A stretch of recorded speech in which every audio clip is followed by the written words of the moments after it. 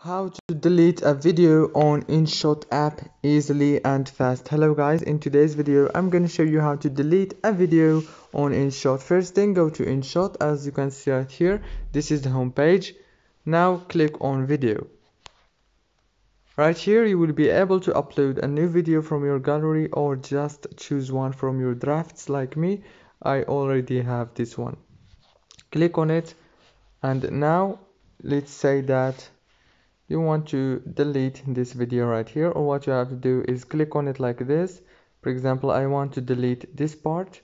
Click on it and go to this bar, swipe right until you find delete option, click on delete, and it's deleted successfully.